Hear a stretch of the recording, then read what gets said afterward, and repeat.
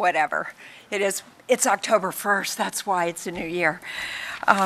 So thank you, everyone. I think actually we're going to wait one more minute because I saw people walking up the hall. So we'll wait one more minute. And oh, by the way, it gives me a chance to gather myself and figure out what I'm doing. So anyways, so how is everybody today? Good? Good. Alexis, how are we doing out there? Okay. Well, let's get started because everybody's time is very, very valuable. And oh, there's Mr. Walker on his new knees. Hi, Rob Walker. Hey, Rob, can we call you Bionic Man now? Yeah. So anyways, well, good morning, everyone. And as always, you know me, it's just really good to be together, present with everyone this morning. So thank you. I know it's bright and early. I hope everybody had their coffee. In case you don't know, October 1st is International Coffee Day. So I hope everybody fueled up. And if I'm not mistaken, I think, George, correct me if I'm wrong, Alexis, correct me if I'm wrong, I think this is the first all hands that we've actually had on October 1, the beginning of the fiscal year. Of course, I got a lot of raised eyes from Mr. Lee, Mr. Saunders saying, do you realize what's going on in my organization all night long? And I have to say, I wasn't thinking. It's not the first time I have to confess. Well, here's Mr. Lee. He's not in his pajamas, so that's a good thing. Oh, yeah. Yes. But I do, Jay, I was in the middle of my apologies because I realized this is the first all hands we've had on October 1. And I know you and Dave and others that were burning the midnight oil were like, are you kidding me? What are you doing? So my apologies, because I know everyone was burning some oil all week long, all into all hours of the night, so thank you.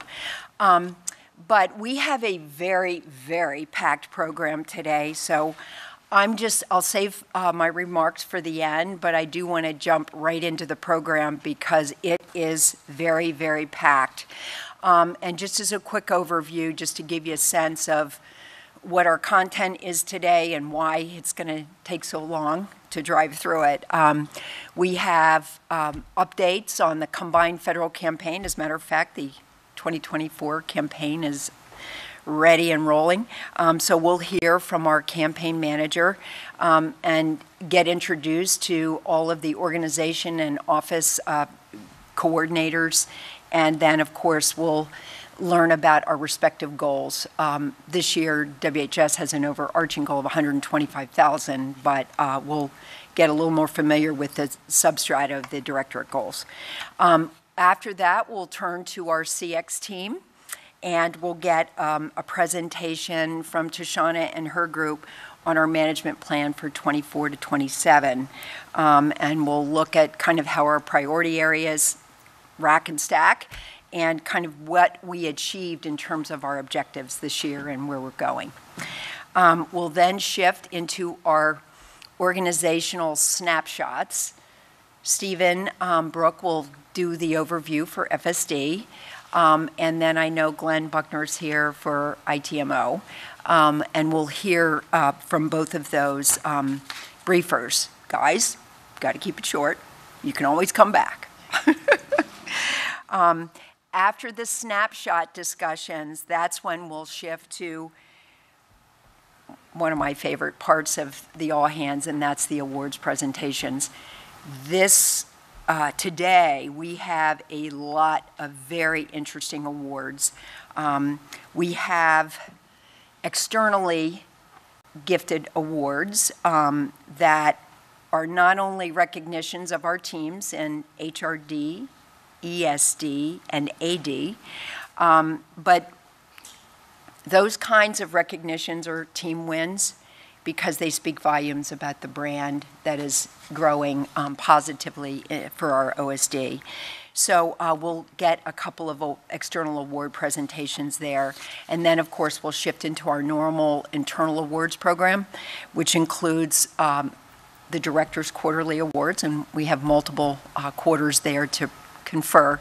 And then for the first time since we established the Director's Award for Excellence in Customer Experience, we will be conferring 2 awards today in that category.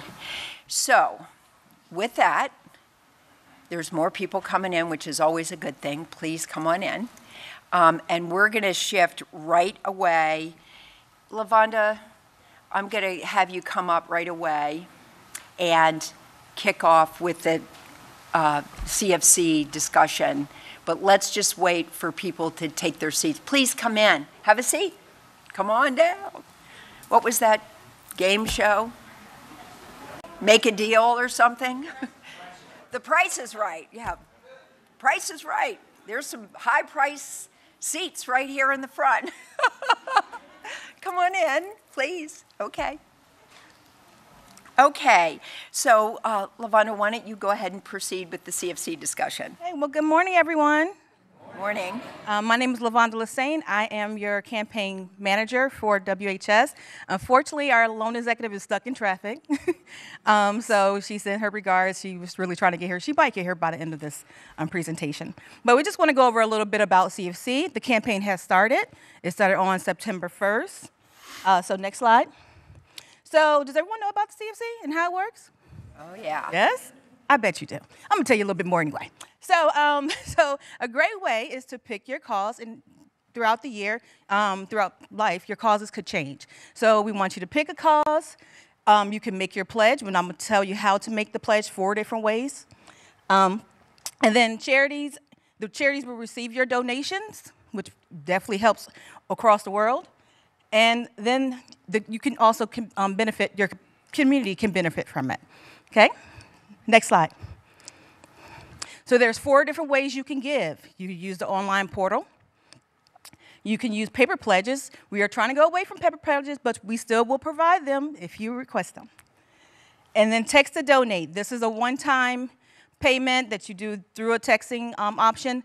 The only thing I can tell you is that sometimes the donation might not come back to your organization for your goal. So just giving you awareness on that. And then the giving app. So all of our people that love to use our phones, you can do it straight from your phone. You don't have to log on to a computer to give to CFC. Next slide.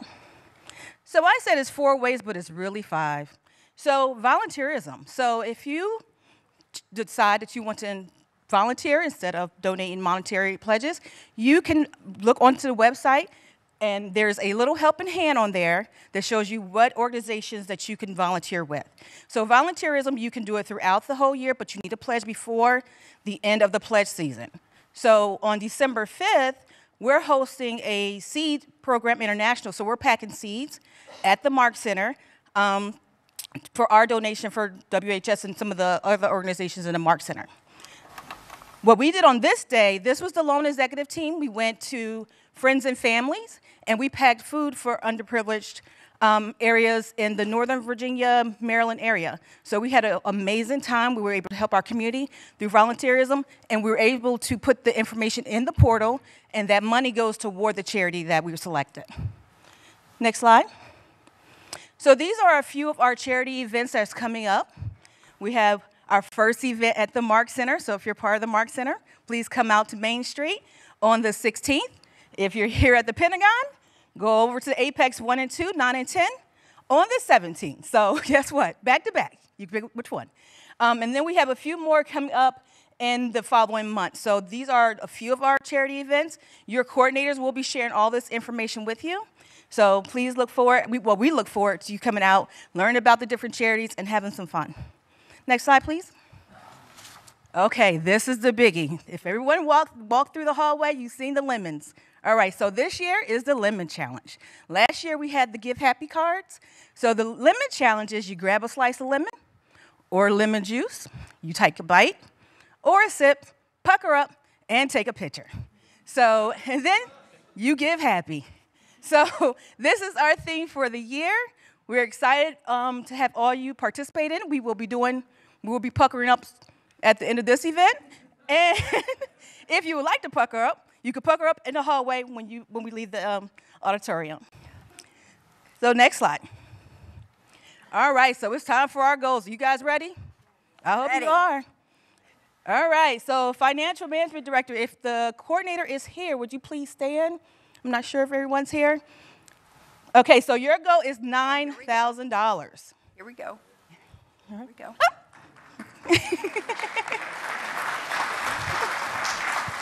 So she will be helping you raise $9,000 or volunteer $9,000 worth of time. All right, next slide. Facility Service Directorate. All right. Wow. This is our coordinator, and she will be helping you raise $11,000.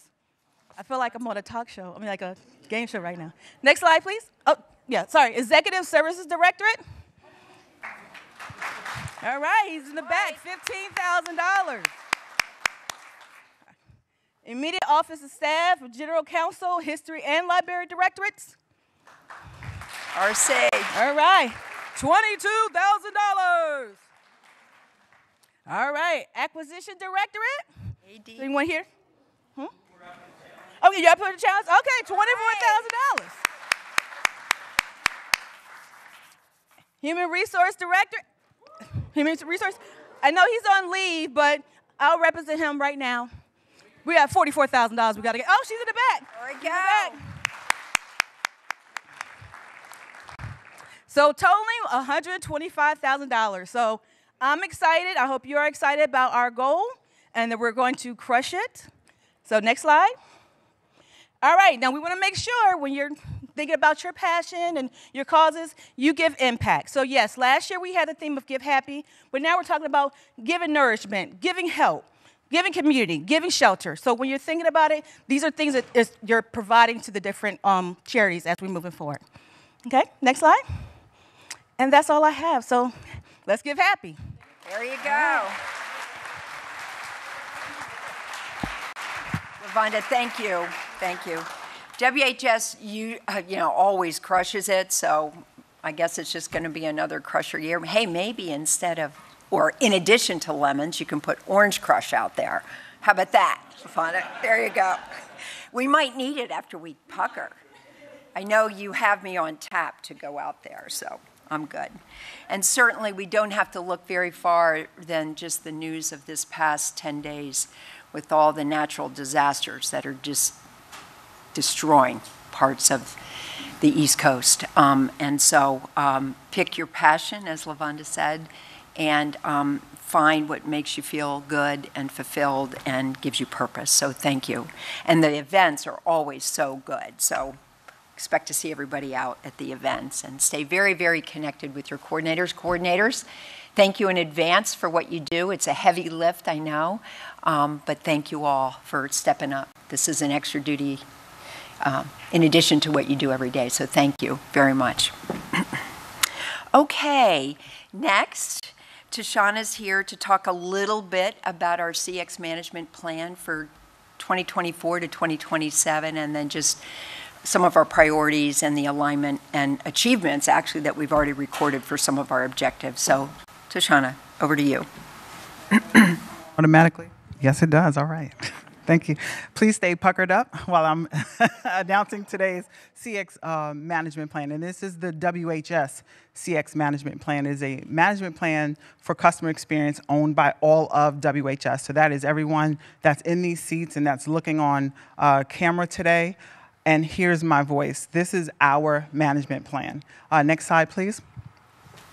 All right, I don't know if you remember, maybe a couple of months ago, one or two all hands ago, I announced that the CX office was producing or developing a customer experience management plan. Well, we are here. We actually have our first ever WHS CX management plan. This is the booklet. This was a labor of love from all of us, really. We got a lot of support from our leadership, so thank you, from our employees and from the CXO team. That includes our contractors and our government. This, again, was about 1 year in the making because there's a lot of steps into customer experience. I think as we have announced or learned over these years, it's not just saying yes. It is really about being strategic, how we do our business, why we do our business, and benefit those who we give our businesses to. So just a couple of things within it. Again, the DoD Strategic Management Plan, that's the SMP. We've come from that document, which actually gives priorities of the whole DoD. So we take from that and we develop our own here in WHS. The strategic approach to CX and CS, customer service, as an enterprise-wide level, includes all levels of employees, like I said before, that is involvement in CX, and transparency of WHS actions with CX initiatives. Next slide, please. All right, this right here is just, and I think a couple of you got the card. Right here, we have the handy-dandy handouts. You will always receive these from us so that you can have a view at your desk or at any time just to see what the priorities of your organization are, specifically with CX. So priority 1 was standards and policies. That's how we as an organization are going to move forward strategically with CX. Priority 2, I think you'll like this, employee education and training. That's those I-compasses that you have to take by December. Don't forget. The next is priority 3, measurement and accountability. And this is where we're kind of getting to new grounds. We're looking at data to make our decisions right now. Not just opinion, not just what we're all saying, but really what our customers and what we're saying in one voice to push the decisions that WHS leadership's making for us in CX. The next is CX, employee recognition and feedback. I love this one because it is about you. Employee experience is part of customer experience. I want to say that one more time. Employee experience is a part of customer experience. Without a happy you, there's no happy them, okay? But one thing we do want to do or continue to do and do it at a higher level, as Mrs. Miners will show you a little bit later, which I'm excited about, is we want to recognize you for all of the good that you do. We do get back data that gives us our challenges, but it also gives it back what we're doing right. And there's a lot of right in this room. And this is our opportunity to acknowledge that and tell our employees how well you are doing, as well as our customers. Last but not least, enhanced user technology solutions. This is looking at user-friendly technology. I'll just make, for example, our SharePoint sites or WHS.mil. That has a lot of gold in it in terms of data, how people use, including us, how we use our technology to better do our business, better communicate what we do, and advance or enhance our business processes. So next slide, please. These are our accomplishments. 2024 was a doozy. We were doing a lot for the CX. In priority 1, we did the customer service standard card. You know I'm going to do this. Everyone should have one. If you do not, please contact me. This is also available online, so I'll make sure I get that information to you. So the customer service standards, the CX guide and principles, those are memos that you've been seeing throughout the year from Mrs. Miners and Mr. Celis about CX. The next is the definition of a customer. In general, our customer is whoever we're serving at any given time. So right now, you're my customers. The next, employee education. Again, I'm going to hit the education and training.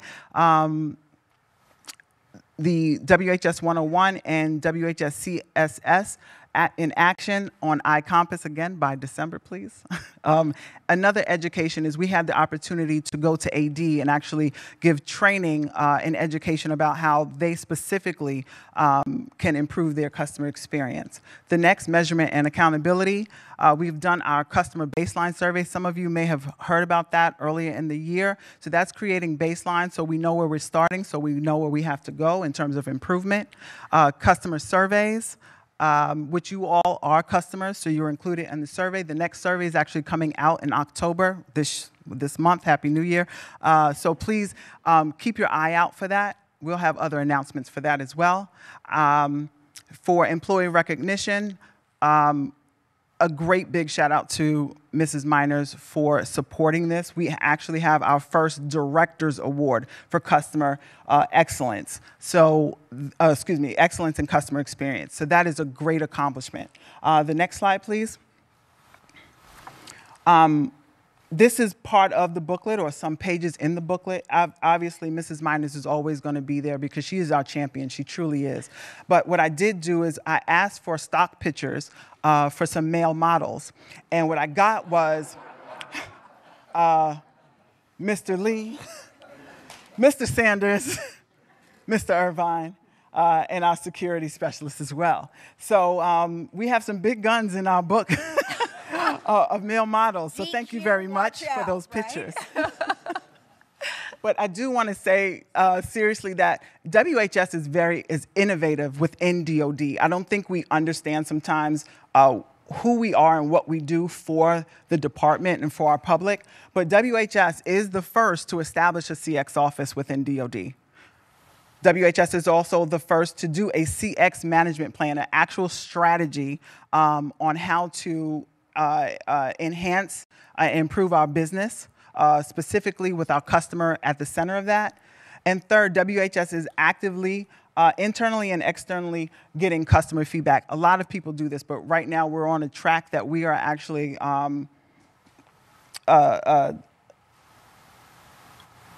an innovator within within DoD. I couldn't remember the word, but we're an innovator within DoD, and we're making traction. People are looking at us and seeing us as an example. So I applaud you all and our leadership for the efforts that you've made throughout the years, but specifically for this year and our enhancement of customer experience. You'll be hearing more about this. If you haven't received one of these cards, we'll hand some out at the end of our all hands.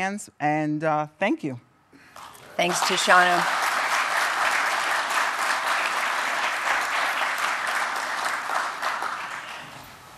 Tashana has done a lot of work in this area, not only with you, but also with the external intellectual community, academic community, others across DoD, others across the U.S. government, and in industry as well. Kind of finding what best practice is, what do we mean by the employee experience. You know, everybody can say we want to make sure we, have a positive customer experience. But there, as she has said, there's a lot more to that. But it starts with this kind of codification of our plan, our framework, our standards. Because by doing that, there's no place to hide now. We are holding ourselves accountable. And that, you've heard me say it 1,000 times, it's always good.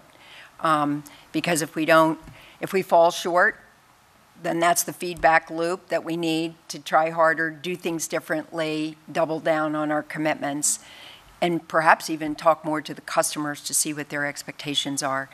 But we have accomplished a great deal in this past year. It makes me feel really, really proud that WHS is leading the way in this area. And that's always a very positive form of feedback, is emulation.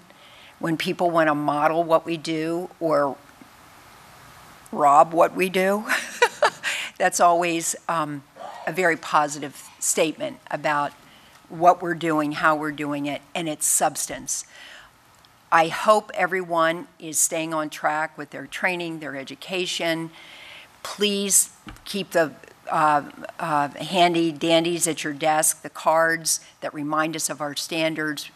We remind ourselves of what our obligations are. I think when you have a visible, memory jogger at your desk, it really helps you every time you get up from your desk and go out there and interface with the customer to remember what's important. So, Tashana, thanks to the CX team for everything that's been done. Mr. Salas has been leading a lot of that and spearheading a lot of that. Bob, thanks a lot for your leadership as well. So now we're going to shift to our spotlight discussions. As we have said before, these spotlight discussions help us get to know who's in the WHS team a little bit more. Many of us are very, very busy every day, all day, doing our thing, head down in our organizations, and don't really get a chance to hear and look around and see what else is going on in the organization. And oh, by the way, there's a high, high probability that what you're doing is interfacing with something else in WHS. We have a lot of new people to the WHS team, so we want to continue these spotlights so as to deepen everyone's understanding of WHS mission, functions, key players, programs, because it will be many times that someone will walk up to you and say, oh, you work in WHS. Can you tell me who does X, Y, and Z? And one of the best things to be able to do is to be able to respond right away and say, yep, that program is under that directorate, and the key leader in there is X, Y, or Z, and maybe even go to the WHS website for some additional information as well. But this is getting to know the family. So with that, I'm going to turn it right over to Steve Brook, who's going to give us a quick overview on the Facility Services Directorate. Stephen. Yeah, thank you very much, ma'am. So good morning, and there's a lot going on in the world right now, and all of us exist, if we will, to support that. We've got crazy things going on, as we know, in the Middle East, and we're supporting the leadership that's making decisions about that by the hour and releasing statements. We are all supporting the National Guard and our military services that are supporting North Carolina, the state of Georgia, Tennessee, and all over the eastern coast here after the devastation. But on that note, that's just the relevance of what we as a collective team do. Ma'am, it's not so much a spotlight because I've taken the light and it really shines through a prism. So I wanted to start after doing the real world events, just to say congratulations, because we are all on the first day of FY25. And for many folks, Jay Lee and his entire team, and Dave Sanders and Dave Kao next to him, that's a big deal, because I know that the emails were burning last night until after midnight, and a lot of final actions were completed. So congratulations to everyone. Hey, real quick, if I could, so Facility Services Director is kind of large. It's kind of the center plank, I think, of a lot of what Washington Headquarters Services stands for. Could I have the FSD folks stand up if you're an FSD or one of our contractors? Come on. Come on, people. Don't be bashful, because I see you all over. There you go. So, number one, I thank you. Hey, what's going on in the back? Come on, stand up, guys and gals. There you go. Okay, please sit down. No, listen, the first thanks is to that team, because we've got some incredible folks. A lot of them are here in the room and came down. And every day, it really is about 24/7 making it work, okay, to protect our senior leadership. We've got a slide up here. It's got our mission statement.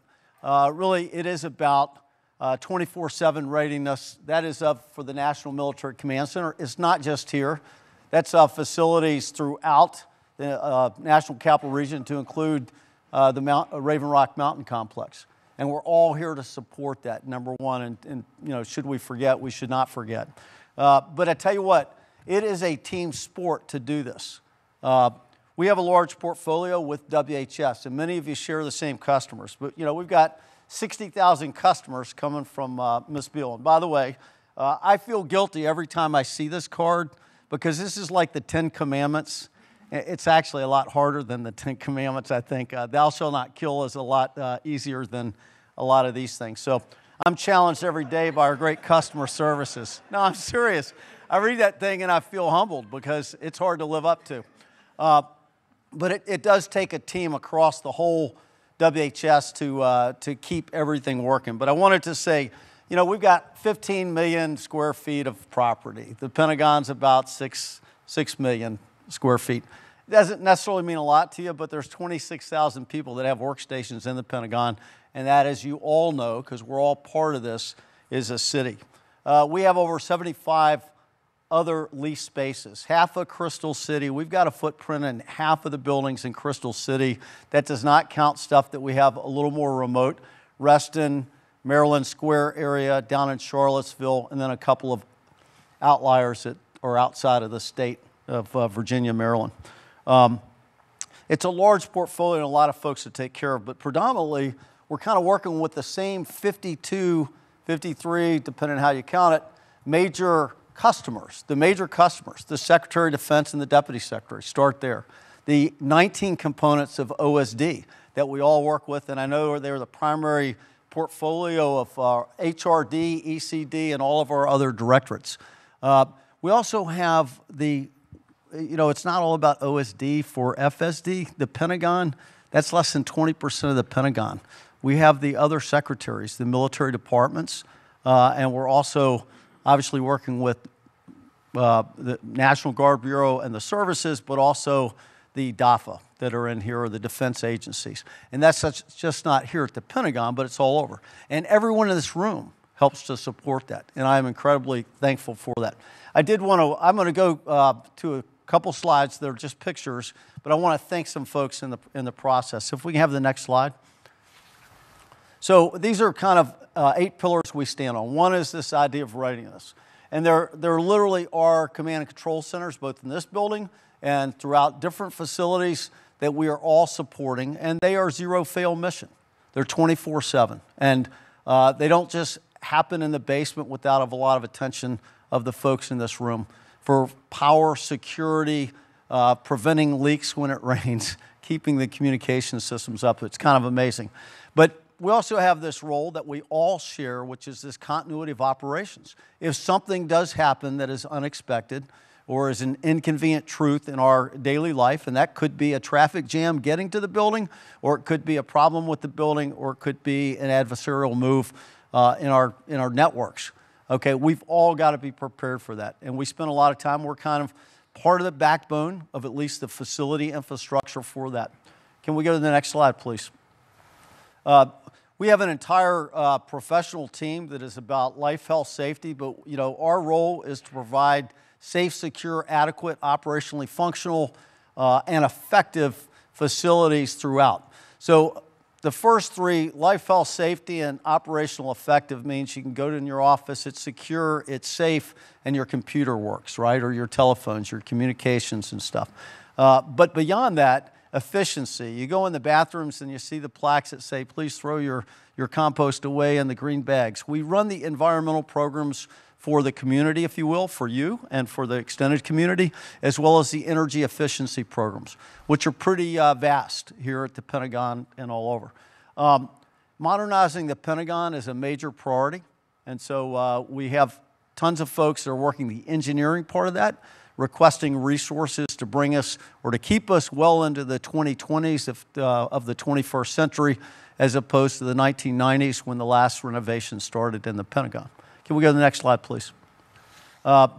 This is our lease space portfolio. It's kind of just a reminder that it's not just all at the Pentagon. We're supporting OSD and our department throughout the National Capital Region. And we have an entire team that helps manage those buildings and all of those elevators and all of those water fountains, in addition to the ones in the Pentagon that we try to keep running. We have a lot of initiatives with energy, okay, both to prevent or to create carbon-free power sources. And we've got a lot of ideas on that, and we've got projects that are doing that. Some people call it electrification, but electricity's been around since the 1810. So it's really not the electricity we're after. It's something that doesn't create carbon when we produce it, which is what all our factories do. So there's a lot of options out there, and we've got teams that are working through that. Can we have the next slide, please?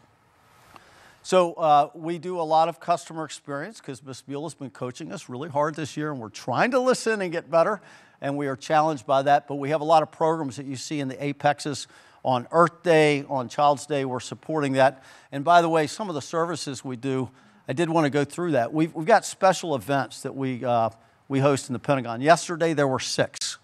There are over 1,500 a year. Now, the ones that you hear about are the big ones that require a lot of external outside influence. But every day, there are 5 to 6 ceremonies going on in one of the apexes or the Hall of Heroes or one of the facilities that we are all working with together. And finally, a high-performing workforce. So that's where I'm going to segue just very quickly, if I can get one more minute, ma'am. I know I'm kind of late here. We have a workforce. A year ago, we were at 70%. Today, we're at about 84% of fill. We're about 540 government employees, maybe 541. We're tracking down one. That doesn't just happen, and that's the great partnership of the HRD team, and not just Ms. Nolly and Scott, their leadership, of course, but we've got folks that we just work with every day. And Jasmine, I don't know if you're here. Alvarez, are you here? Yeah, thank you for standing up. There you go. And how about Nell Barber? Nell, right next to her. Okay, I'm going to go down the row. I bet I got Sarita Watkins. She is not here, and I know I missed a name, Tammy Smith. Tammy's not here either. I didn't see her. But thank you, because it would not have happened without your hard work and partnership here. Hey, we just finished the fiscal year. We're opening a new one, but the FMD team is another great partner in everything we do. And I see Lance out here somewhere, and Lance Christian, if you can stand up. I don't know if the programming team is here, but Katie Dunlap. Thank you, Lance. Okay, oh, right next to him. Okay. Ms. Gutierrez. Yep. And of course, under the leadership of Jay Lee in the front here. And I really appreciate it. Couldn't thank you enough for getting us through last year and to building the future of this next year. That's going to be awesome. Executive Services Division. On a daily basis, with these ceremonies, the halls and walls, as Mr. Irvine calls it, is just a ton of partners that do incredible things. Brenda White, I see you out there. If you could stand up, ma'am. Thank you for being here today. Everything that has to do with graphics, she is the master and the go-to if you need good common sense on how to get it done. And I appreciate it. And just an incredible eye, I guess, for art, which is something I don't have. And then we've got Regina in the front row. And Regina, if you can stand up. And I don't know if Miss Merced, Mimi, everyone calls her, is here. But we've got the driver's team right back here. Parking. It's amazing what you guys do on a daily basis. And we could not operate the Pentagon community, the Mark Center, without some tremendous work and partnership. And it's just incredible how that works. Hey, our security team, Dan Purcell's here. But I saw Roberto Mercado. Where is he? And is Larry here? Larry may not be here. I always forget his last name. I know I messed up here. Robin. Yeah, Robinson. Yeah, how could I forget that? Thank you. And how about Brandon? Okay, there you go, Brandon. Hey, guys, thank you. Stand up. Stand up. Look, we could not do, this is the security apparatus, not just for SCIFs, but for every lease space that we have and ensuring that we meet common sense security practices, the right fencing and stuff. And we could not go a day without the consultation with you guys and working with you. So thank you so much for that. And let's see here. I do not want to leave out, Mr. Sanders, because it was a big night last night. It was a big day. Mr. Sanders, we got the D2. If the D squared could stand up, please. I've got Dave Ko and Dave Sanders here. Please. And I don't know if Connie is out there, but if we have all of our contract officers that have been doing contracts with FSD, if you could just stand up. They didn't make it because they're still doing contracts, which is okay. We have some overruns. There's a couple that are sliding in over the next 2 days, but that's okay. But sincerely, I want to thank the partnership of this great organization talking about WHS. We are all proud to be a part of it, all those that stood up at the beginning of this, and many in the back that are wearing their uniforms that didn't stand up for me, but I can tell you, half of that crew back there they are our alterations in our shops, and they are mechanic shops. And they are 24/7 making sure the air is right, it's not leaking in the bathrooms. Oh, by the way, we're rebuilding the Secretary of Defense's Nunn-Lugar conference room, and it's a nonstop game. And where is Kim Cocker? Please stand up, ma'am. I want to thank you because this is one of our heroes that is 24/7.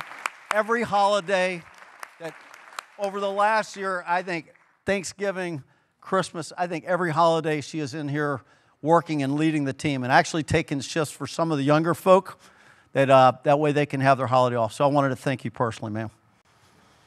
And unless there are questions. Any questions for Stephen? Thank you. Thank you, Stephen.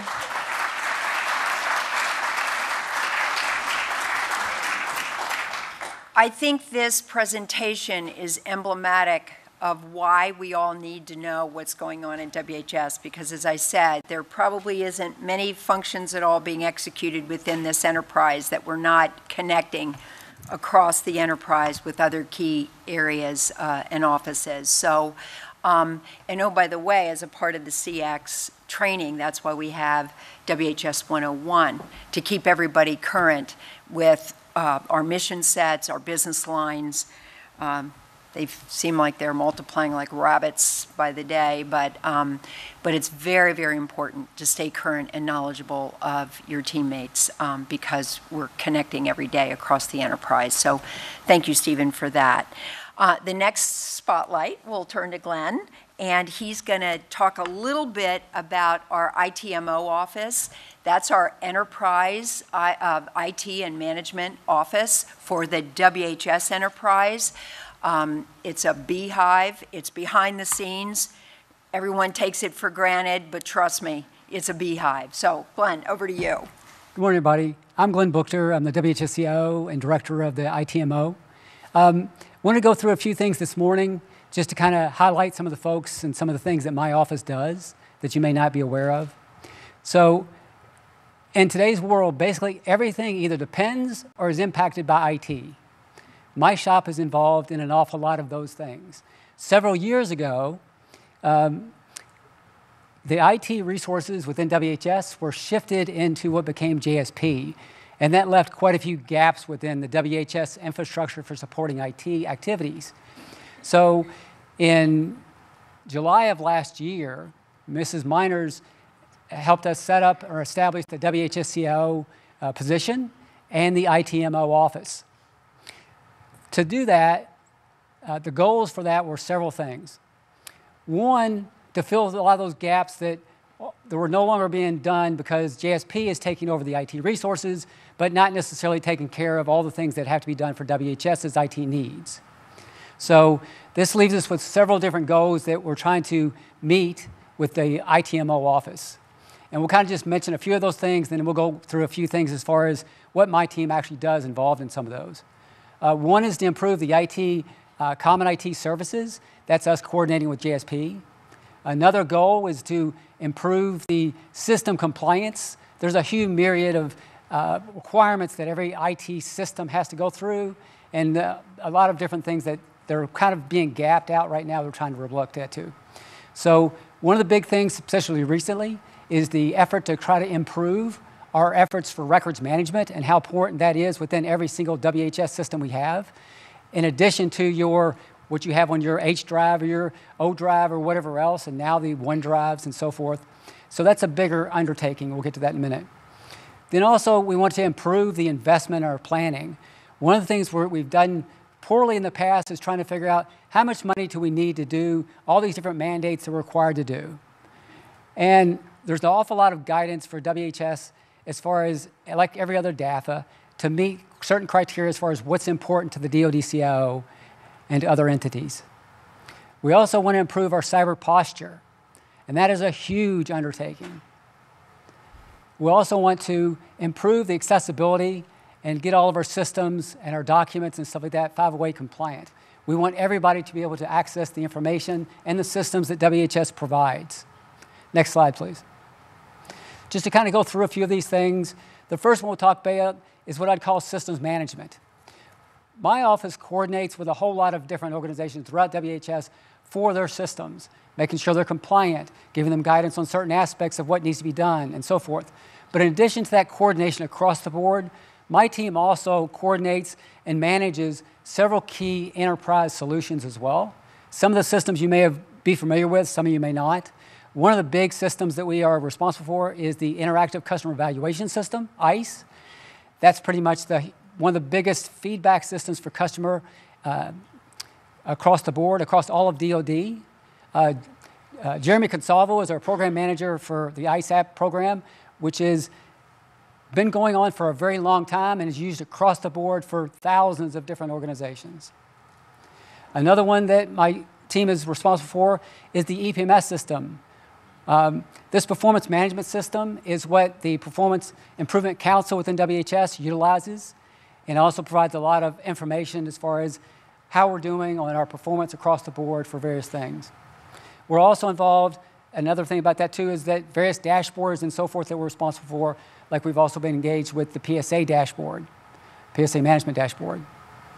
So that's really big. Now the other thing too that I haven't got on the slide but I do want to mention is that my team is also responsible for coordinating things like the WHS website and the SharePoint sites and things like that. We're not responsible for every single page on that or every single site on it, but we do help coordinate across the board for all these folks that are kind of trying to work together on it.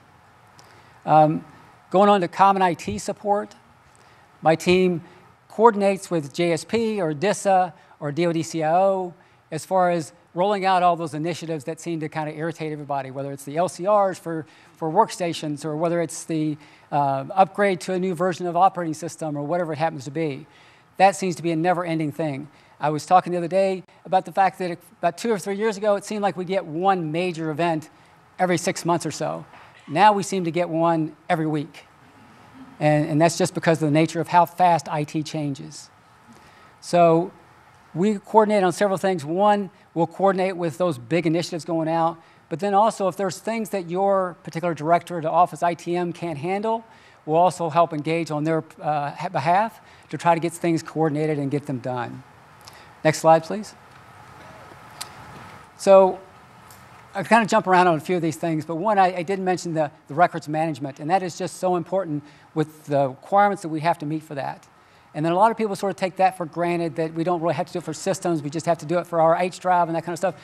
But so there's going to be a major effort to go through and make sure that all your systems are compliant, gathering the records that they need to. And again, I'll be working with J.D. Smith on that as far as how we got to coordinate that type of stuff.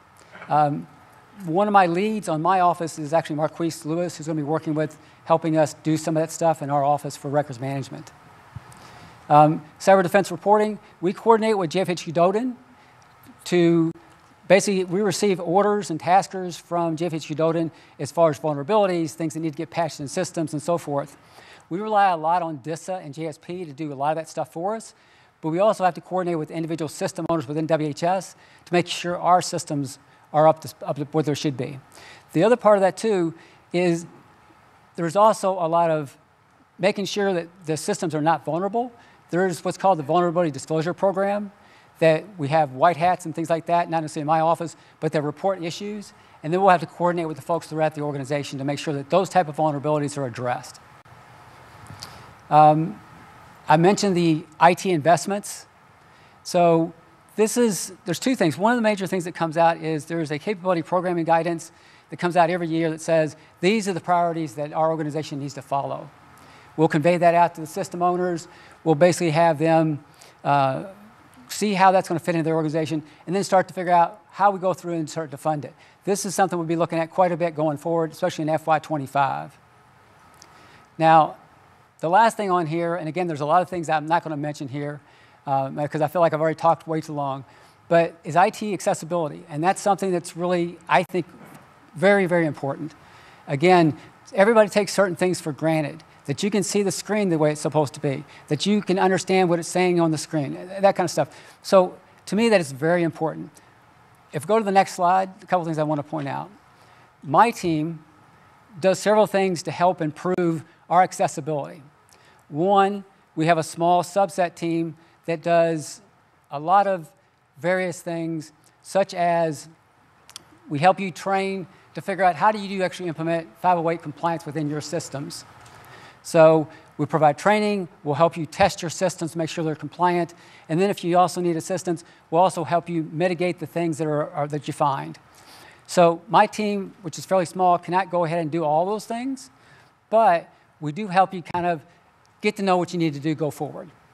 So one of the key issues on that is that's a pretty broad task. If you look at the number of documents alone that WHS produces, it's sort of staggering.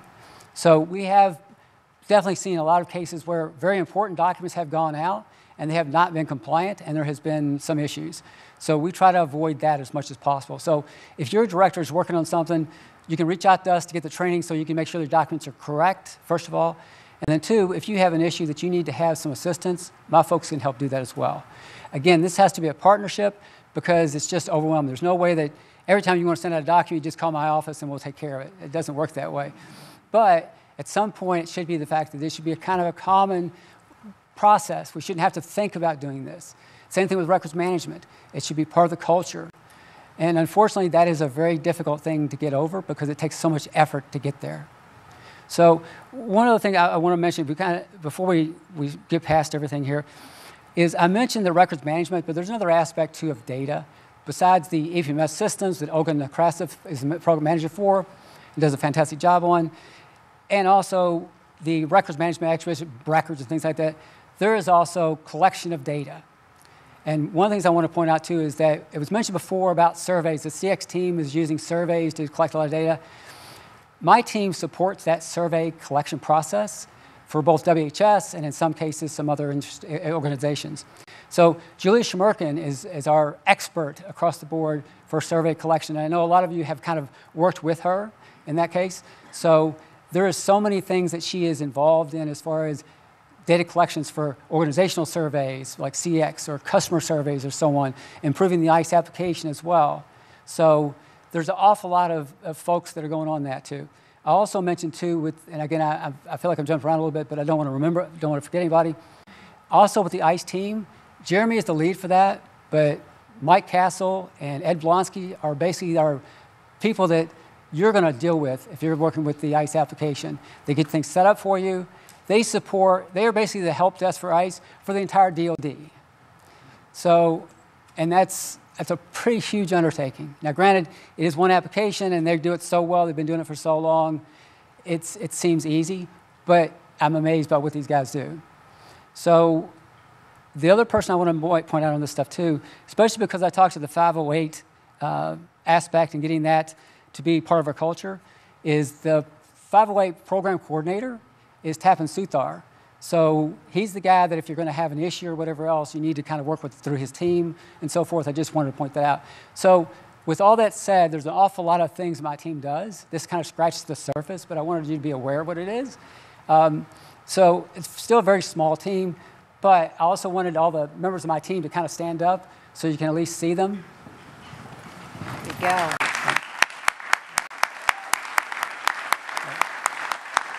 All right. I think I've talked quite long enough, so I'll turn it over to the next person, unless there's any questions. Any questions for Glenn? Thank you, Glenn.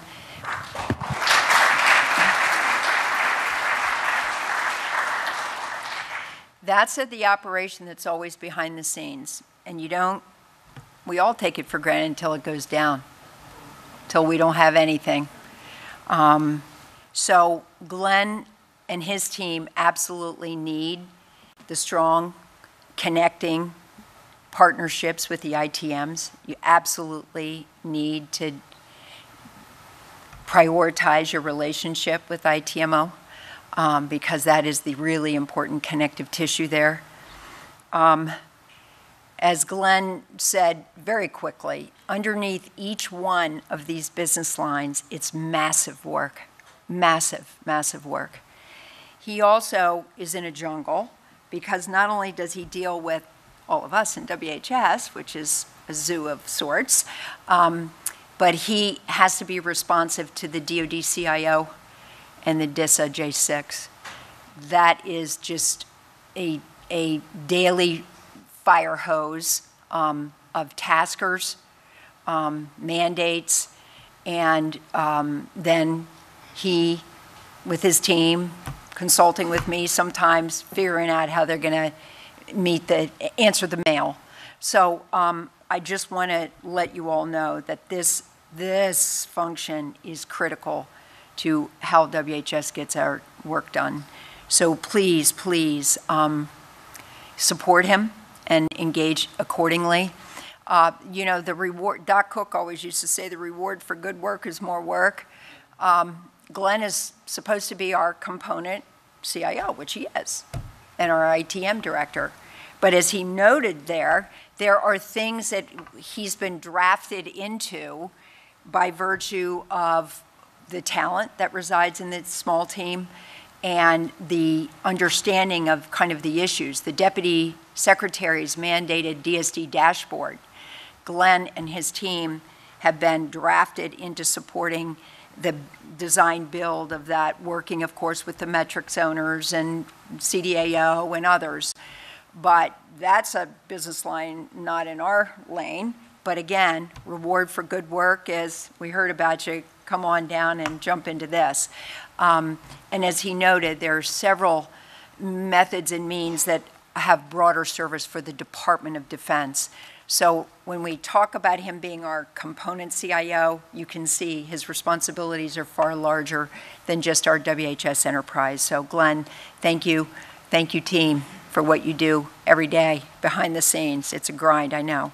IT is a growth industry. Like you say, you close your eyes and the next gen's right on top of you. So I hope that these spotlights are helpful to everyone.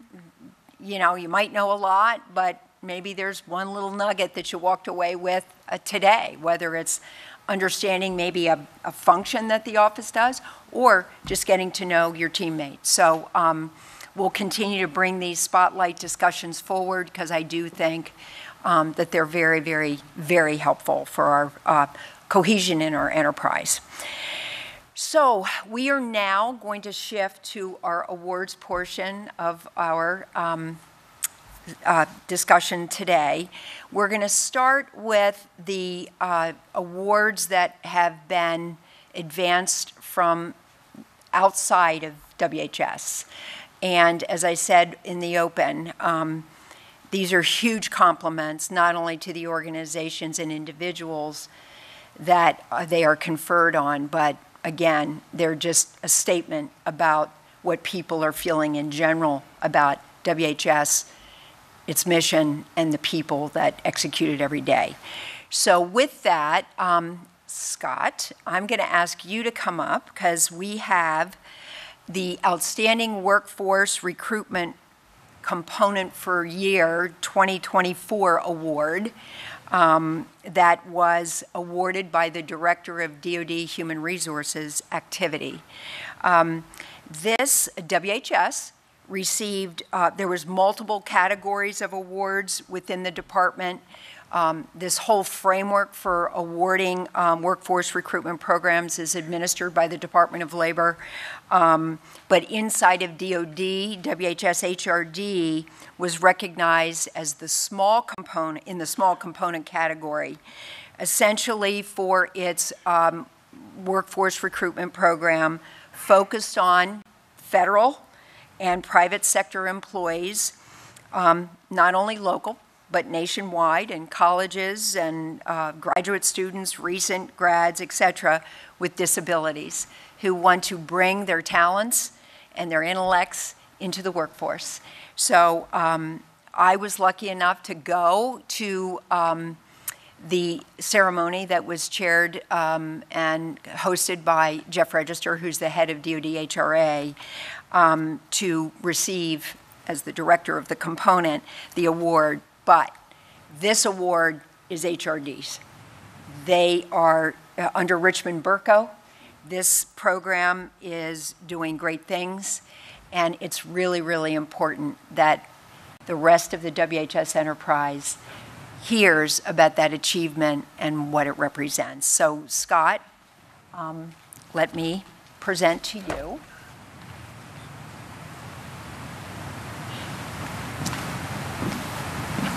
Again, this is a Department of Defense award. So this is for the Outstanding Workforce Recruitment Program Component, small category, for year 2024.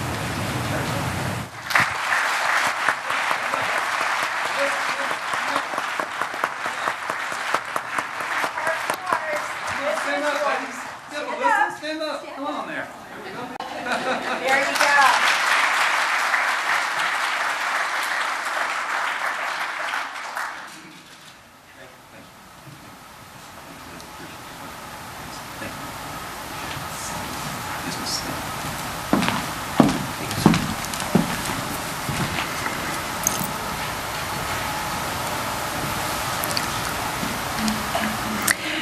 Okay, here we go again.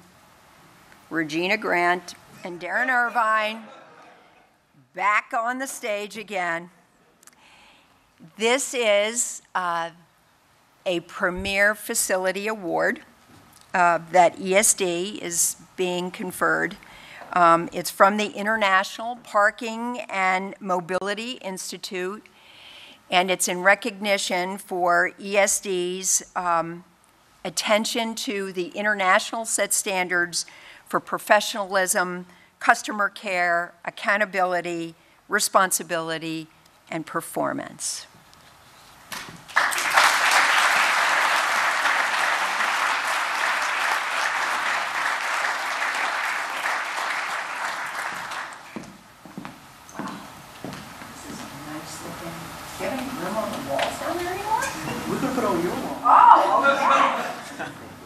Oh, Steve's gonna build a wall. There we go.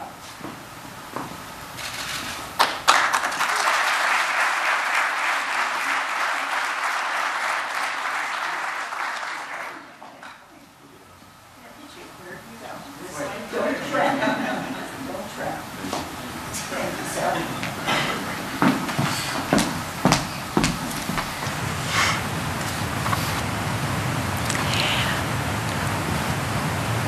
I'm inverting this.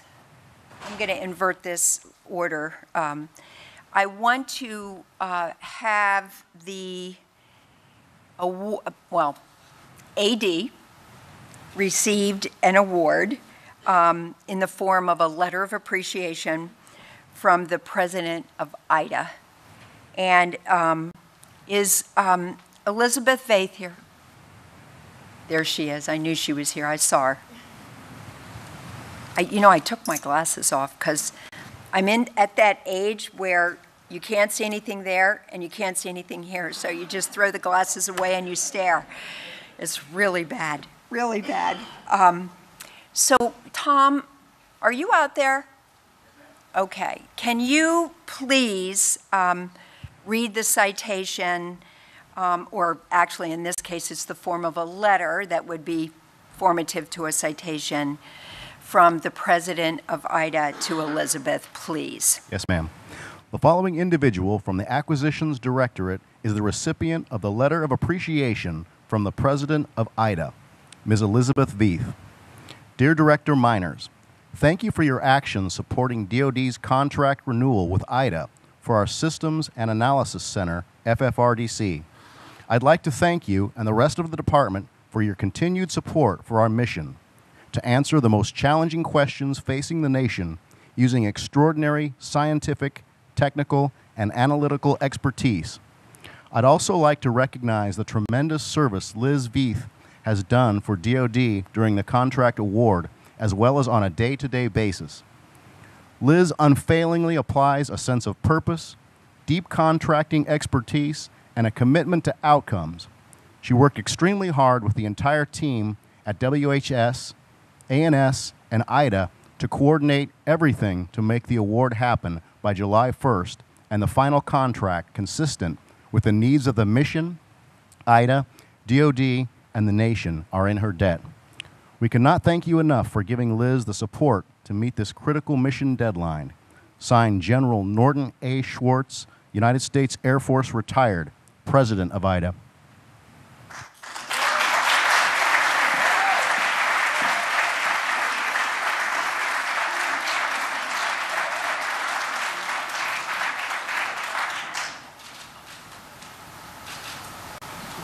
Elizabeth, thank you. It is a huge recognition.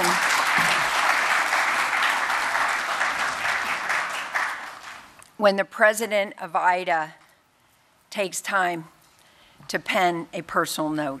I know Norty Schwartz pretty well, and he actually came over to see me as well.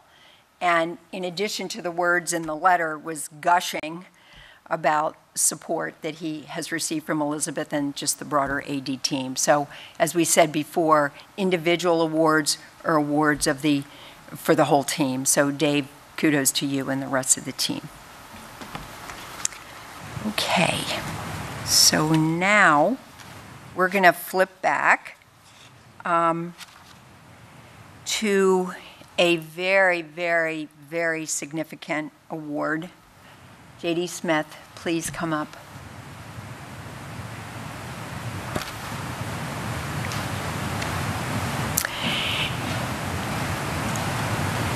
JD is being recognized with a SecDef level award for all the work that he does in records management. There was at least 3 times I heard records management mentioned today, and at least 3 times that I heard J.D. Smith's name mentioned as well. And this is not to be understated what this represents, given that this is being conferred at the highest levels, from the highest levels of the department. It is significant from the standpoint of JD's expertise, his customer-centric focus, his command of a domain of activity that is complex. It's not for the faint of heart. It's compliance work, and anybody who's in compliance work, and there's a lot of us in WHS that are in it, you know it's hard stuff because it requires disciplining those that you serve within the framework of law and regulation, but to do that in a manner that still allows them to do their job, but also for us as institutionalists to make sure that we're safeguarding our great institution. So with that, I would like everybody to stand for this award while we read the citation.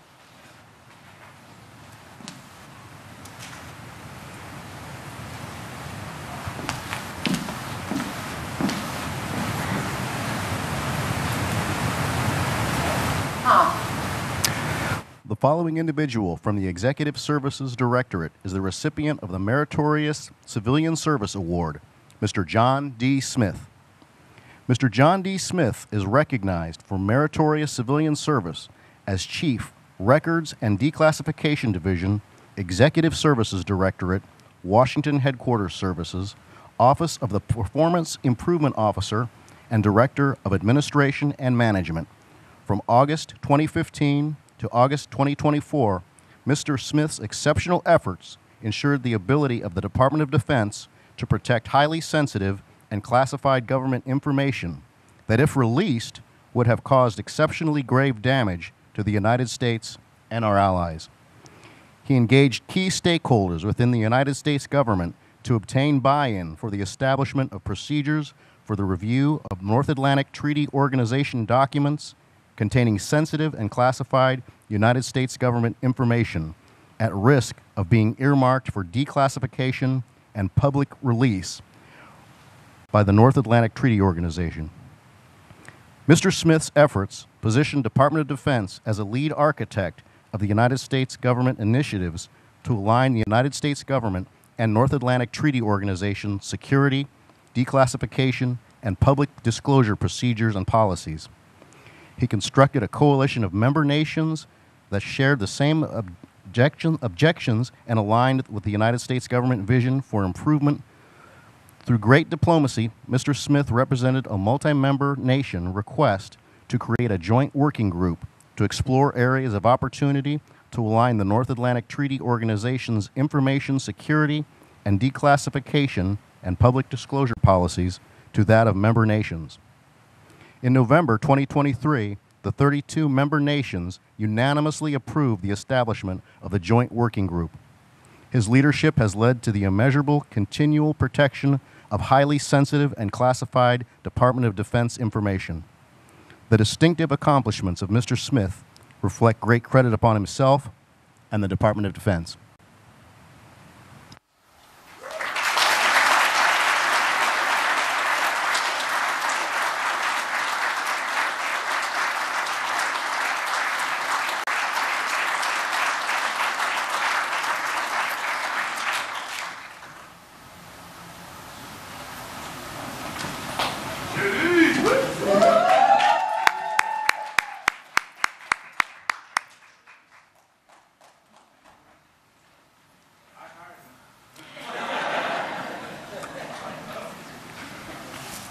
When you hear some of the words in that citation and the interfacing parties that are noted in that citation, it essentially says again that WHS's impacts are not only local, but they're around the globe.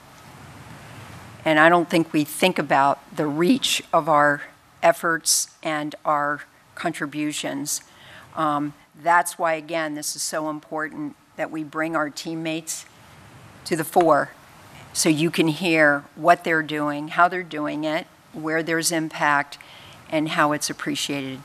So JD, congratulations. It's a tremendous, tremendous accomplishment.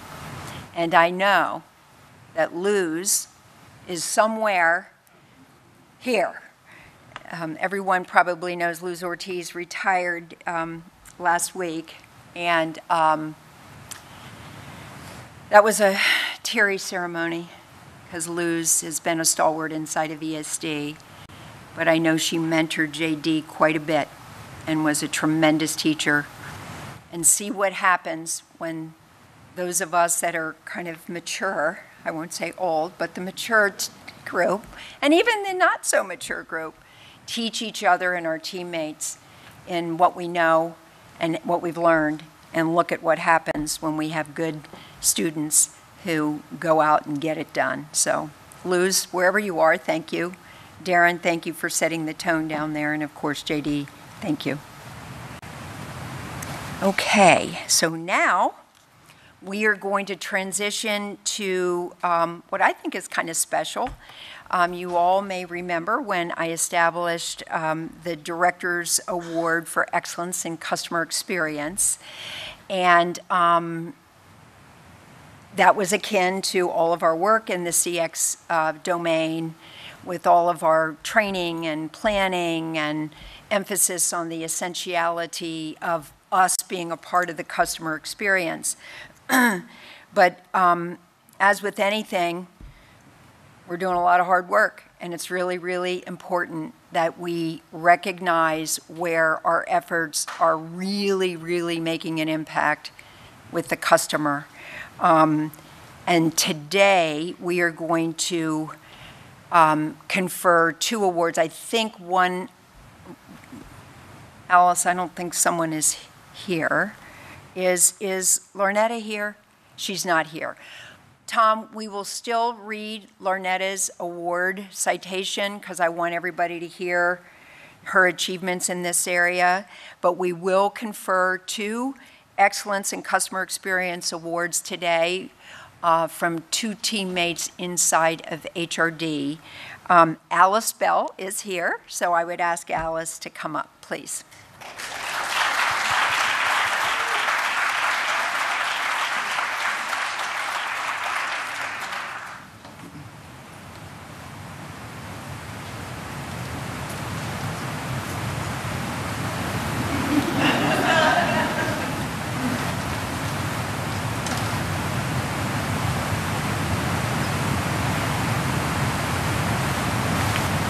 Technical difficulties. Tom, would you please read the citation? The following 2 individuals from the Human Resources Directorate are recipients of the Washington Headquarters Services Excellence in Customer Experience Award, Ms. Alice M. Bell and Ms. Larnetta E. Muhammad. Ms. Alice M. Bell is recognized for leading a team that maintained integrity in the hiring process and delivered tangible, mission-critical results by reducing the time to hire average from 82.5 days to exactly 60 days. The services rendered by Ms. Bell demonstrate a keen understanding of the Washington Headquarters Services customer service standards and directly resulted in measurable improvement in service delivery. Ms. Bell's efforts to serve as an example of WHS' continued commitment to delivering a level of customer service support that is unmatched. The distinctive accomplishments of Ms. Bell reflect great credit upon herself and WHS. Ms.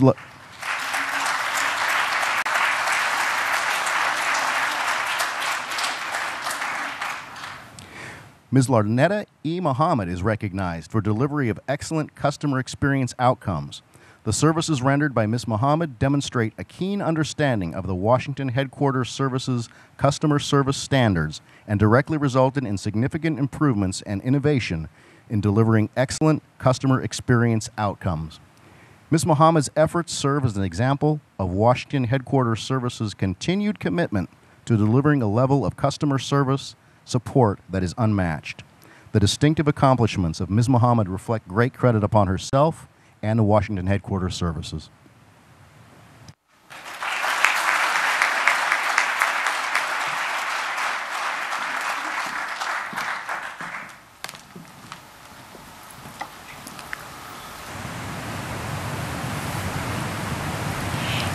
As we have said before, and I'm sure you all hear often, the Deputy Secretary strapped HRD with a mandate for a 60-day time to hire an OSD. You guys have to understand what that means. As far as we can find out, WHS's 60-day time to hire is the most aggressive goal, certainly in DOD, and maybe even the USG. DLA and DFAS, some of our partner organizations in the Administration of Civilian Personnel Programs, are frequently mentioned, not only to Christine, but to me, to say, do you realize how aggressive that is? Yeah, we're living it every day. So when you hear of this achievement that Alice has recorded to reduce the time to hire for the months of July and August for OSD to exactly 60 days, that is Herculean, because hiring is a partnership between the hiring manager, the HR specialist. Frequently in some of these bigger organizations, we have senior administrative offices involved in the flow of paperwork, and of course the selectee. And if any one of those goes bad or protracts, you're going to have a problem with executing your time to hire at standard of 60 days. So this is emblematic of the huge reputation Alice has in OSD. When there are issues to be spoken to and problems to be solved for the OSD PSAs, Christine is always asked, what does Alice have to say? Because Alice has the inside view on OSD. OSD is one tough, tough customer. We know that in the FSD world. We know that in the AD world. We know that across WHS. OSD is a tough customer. But when you are being asked by name to infuse your best expertise and perspective, as Alice is frequently asked through Christine to do, that's a huge compliment. The customers absolutely love Alice, and Ms. Mohammed as well. Her achievements are more on the SCO and the DAFA side, but these are specialists that are engaged, looking for solutions, removing impediments that are discretionary, working smartly, working quickly, working timely. So I'm really excited that this is the first conferring of these two awards. And Scott, to you, and then I know Christine had to step away, but please extend my thanks to her as well. Thank you. Okay, now we are going to go to the Director's Award. We have multiple quarters of awards just by the way the timing played out. So we have quarter one, this is calendar year quarter one, and calendar year quarter two. So, Tom, The following, out there? Yes, ma'am. The following four individuals are recipients of the first quarter 2024 Director's Award. From Facilities Services Directorate, Mr. Marcus I. Johnson.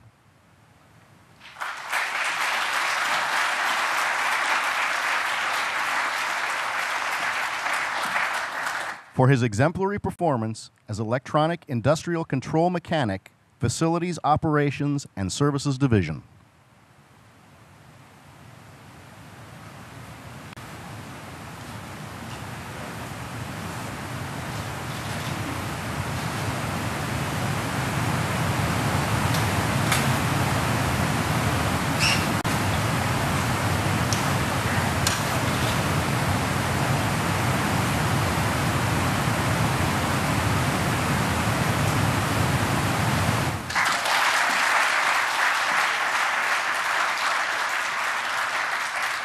From Facilities Services Directorate, Mr. Alan N. Obaldo.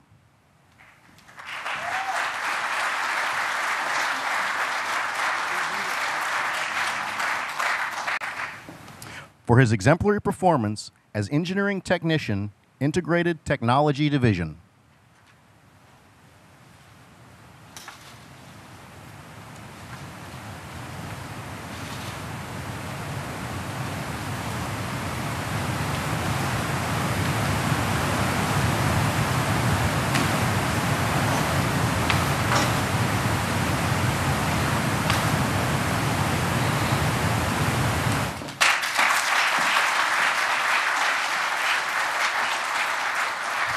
From Executive Services Directorate, Ms. Marcelin L. Patterson.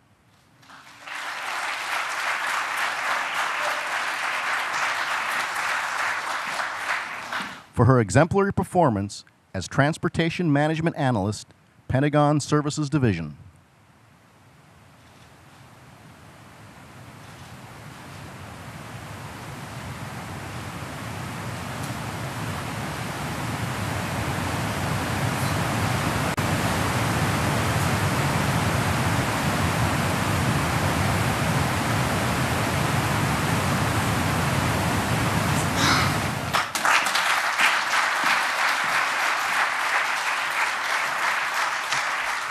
From Facilities Services Directorate, Mr. Jonathan Van Hoos.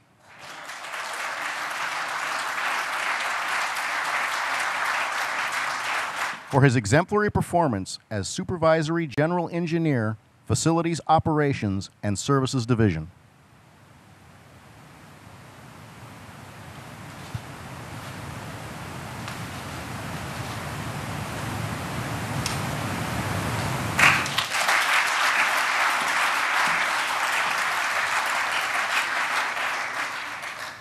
The following 5 individuals are the recipients of the second quarter 2024 Director's Award. From Facilities Services Directorate, Ms. Kimberly R. Coker. There she is.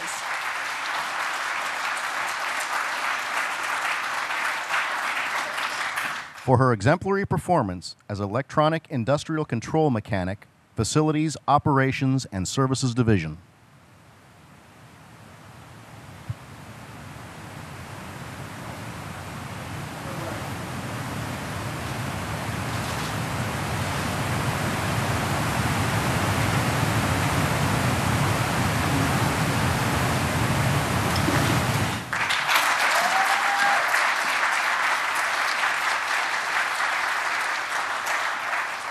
From Facilities Services Directorate, Mr. Brian Blackson.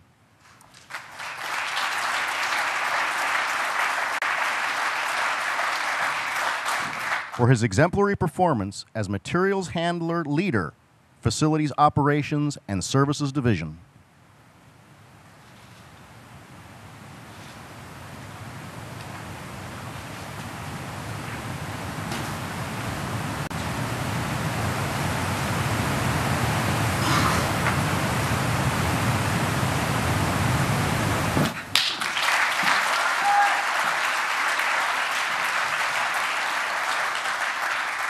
From Acquisitions Directorate, Ms. Felicia M. Smith.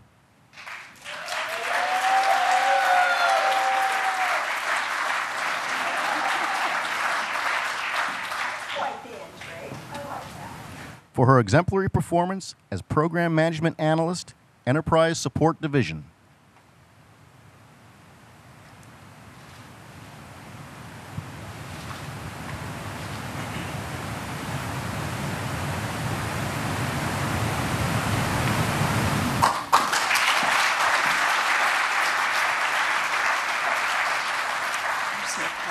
From Facilities Services Directorate, Ms. Nicole M. Rhodes.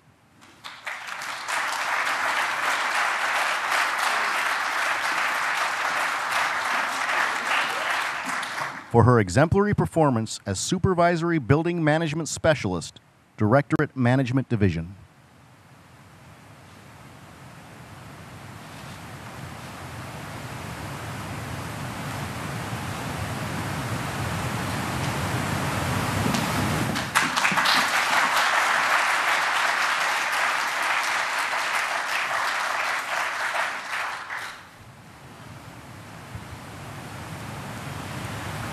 You might have to build another wall down there in FSD.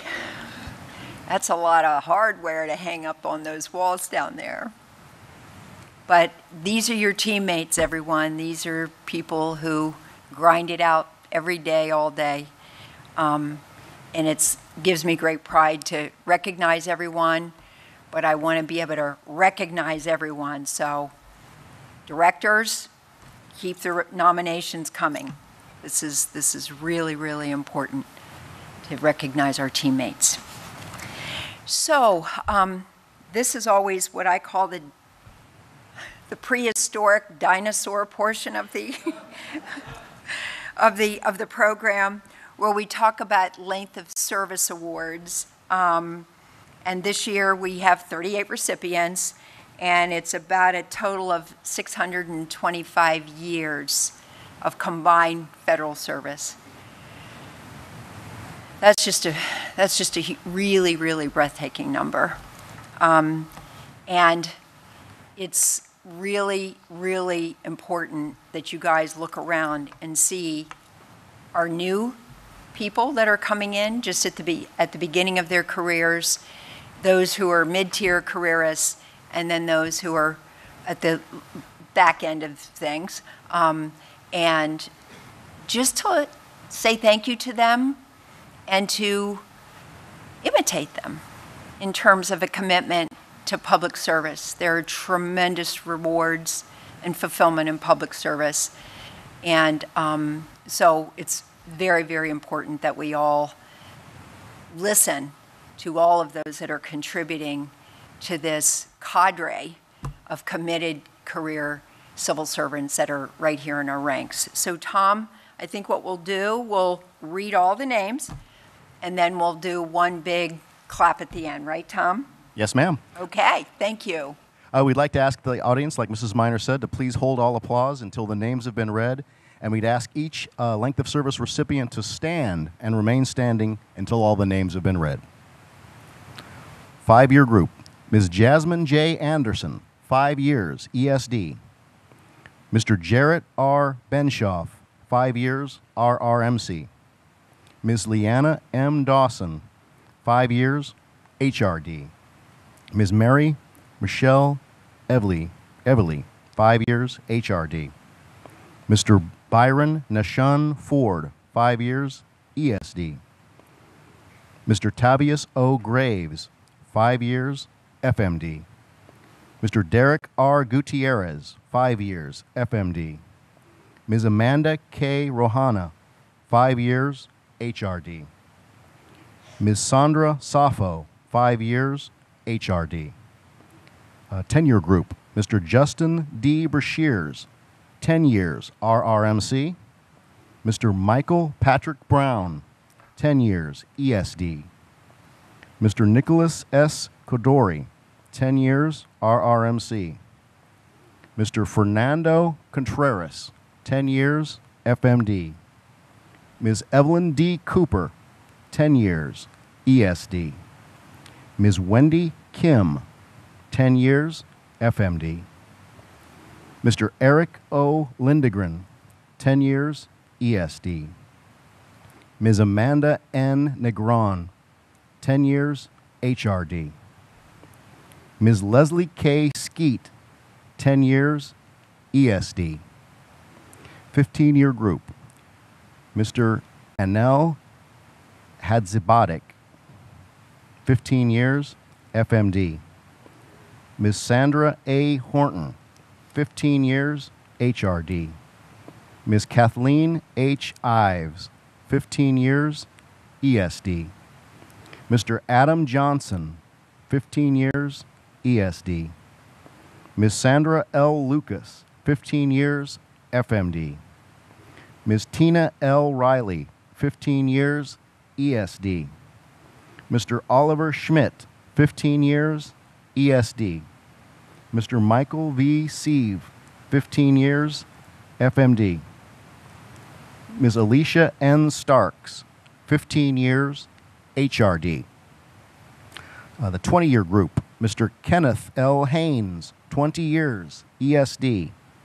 Mr. Dennis Holmes, 20 years, ESD. Ms. Sandra M. Eitner, 20 years, immediate office. Mr. Walter G. Kopp, 20 years, FMD. Mr. Chan Lee, 20 years, ESD. Ms. Deborah M. Jax Pearson, 25 years, HRD. Now with the 30-year group, Mr. Howard R. Dawson III, 30 years, RRMC. Mr. Rod Malone, 30 years, HRD. Mr. Priscillo B. Lapata Jr., 30 years, immediate office. Mr. David L. Riddick, 35 years, ESD. Now the 40-year group, Ms. Brenda J. White, 40 years, ESD. Dr. John L. Harrison Sr., 45 years, HRD. And Mrs. Regina F. Miners, 45 years, WHS.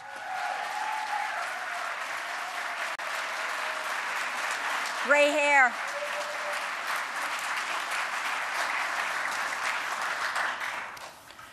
Wow. That's some service. That's some service.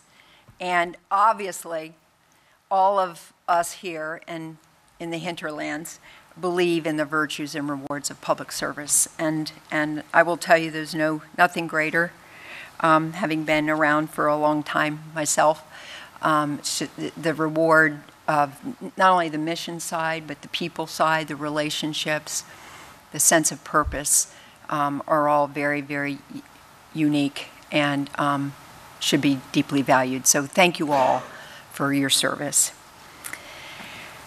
So in close, I just wanted to do a couple of highlights. I wanted to just give a quick snapshot of kind of where we ended 2024, because there was a lot of water that we carried this past fiscal year. And we'll start out just with a couple of numbers, because numbers seem to matter. So we'll talk first about J. Lee's operation. J. Lee closed out $16 billion plus worth of expiring funds for a 99.9% obligation.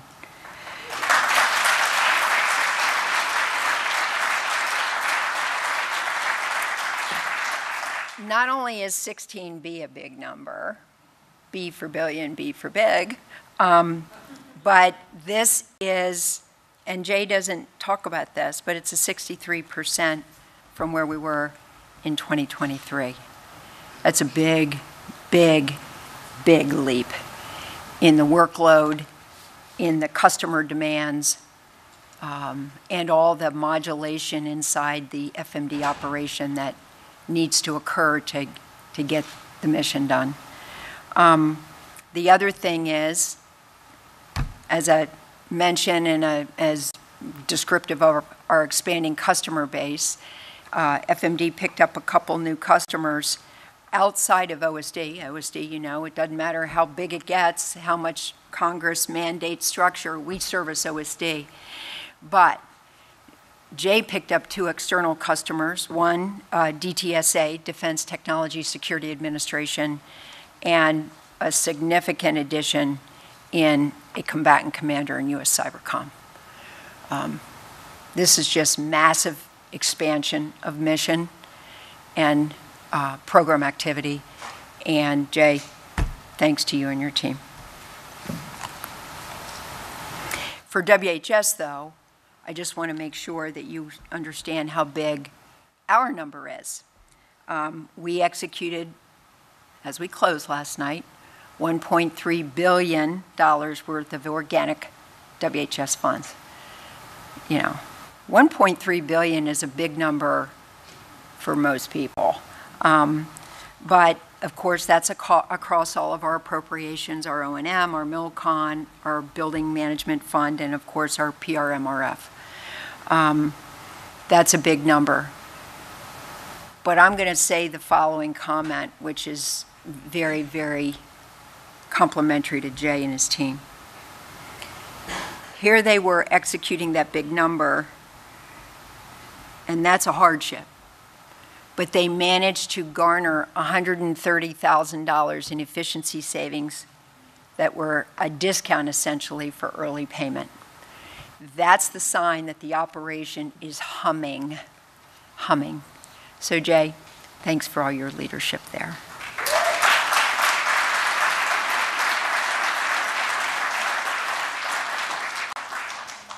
Dave Saunders and his team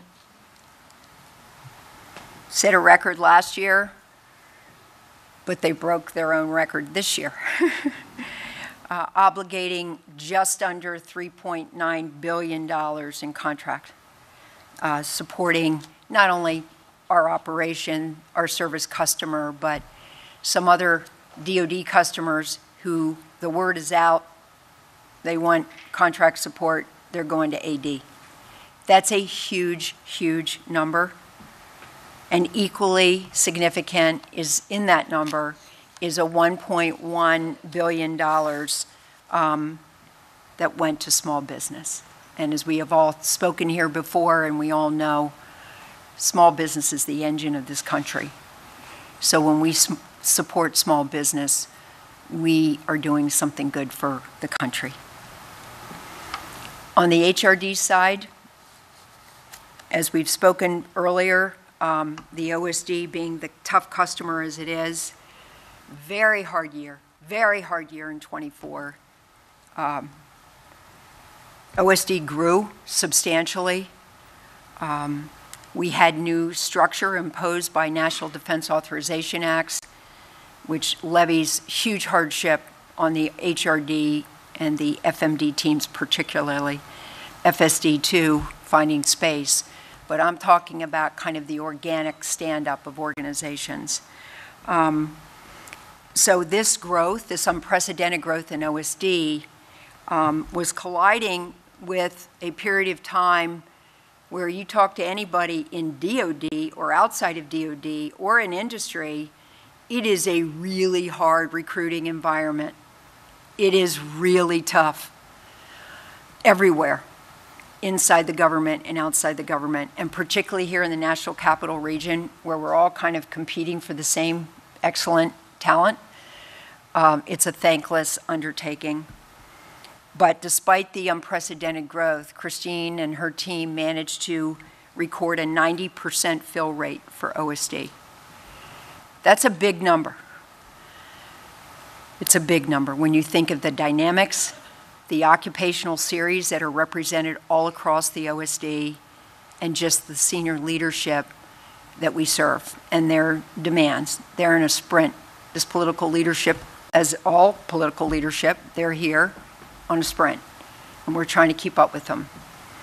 So the fact that Christine, through the hard efforts of her personal staffing team, managed to help the OSD PSAs reach their 90% fill rate is a huge, huge compliment. And oh, by the way, the rest of the HRD team has to support all of those expanded workforce personnel.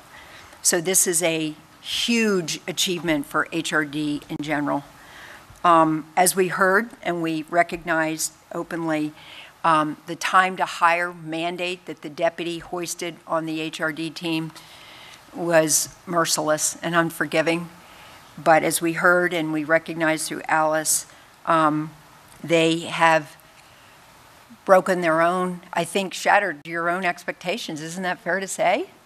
I mean, that is a tough goal, and they managed to make it happen for the OSD team. For our WHS, we are at about an 88% overall fill rate inside of WHS, so we have work to do there to get ourselves up into the 90 degrees, the 90 percentile. People, as we heard it all morning this morning, people are our engine. So I ask that managers, supervisors, double down on your recruitment efforts. But if you all know somebody who you think would be a great addition to the team, tell your supervisors and managers.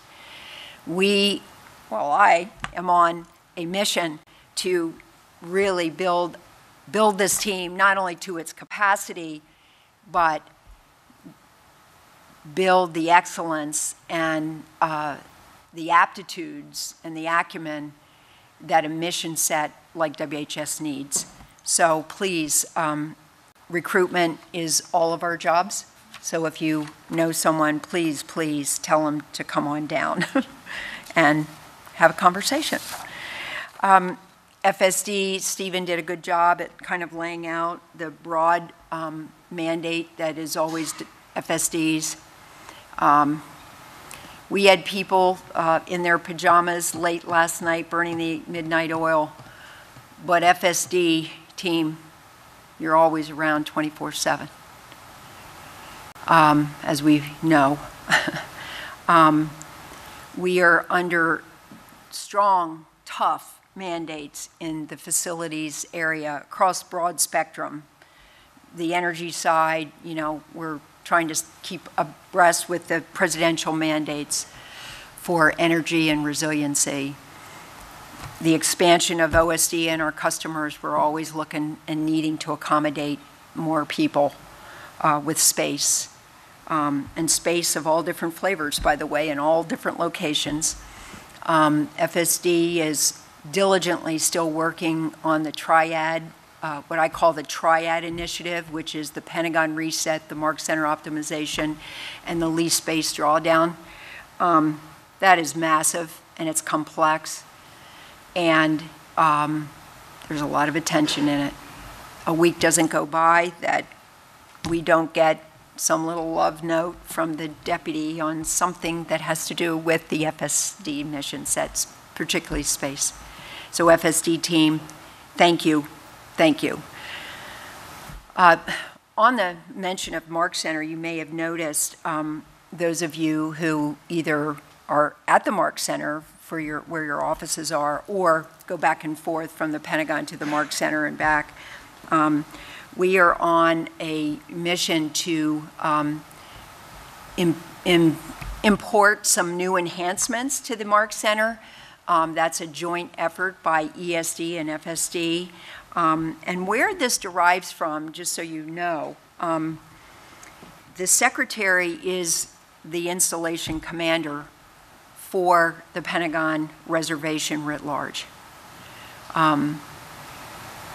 And his OSD team is largely here in the Pentagon, but he also is he needs more space for his OSD team, and there's also concurrent responsibilities for the defense agencies and field activities that are under the authority, direction, control of those PSAs.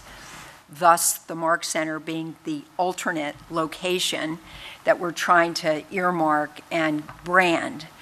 So what we're trying to do at the Mark Center is kind of replicate the enhancements, the accoutrement, the services that are here at the same level and look at the Mark Center. And this is a huge undertaking, again, by Mr. Irvine's team and the FSD team. So if you see anything happening over there and you like it, can you please provide some feedback? If you think that there's something, an idea you have, please flow that as well to either ESD or FSD, because we really, really are being very purposeful about the look and feel of the Mark Center as the alternate location for the OSD and the Defense Agency and Field Activity Team. So as we're saying goodbye to 2024, and here we are, New Year 2025, here at the month of October. So as we always say, new opportunities to shine, new opportunities to go out and do good and big things. The month of October, just as we think about where we'll impact, October is Energy Action Month. And later this month, we're going to do a ribbon cutting for the first electronic vehicle stations. So that's kind of emblematic of the month of October. October is also civility in the workplace. really, really, really important. We need to be treating each other as our, well, first of all, we're teammates, so we should be treating each other like we want to be treated, with respect and regard. It goes a long way to making long days easier. It goes a long way to creating positive, upbeat, and team-centric environments. You've heard me before say, and I truly believe this is why I always repeat this, civility costs nothing, but buys you everything. So I ask you to think about that day to day when you're in the trenches. We're all in the trenches at some point, side by side with your teammates, or face front with your customers.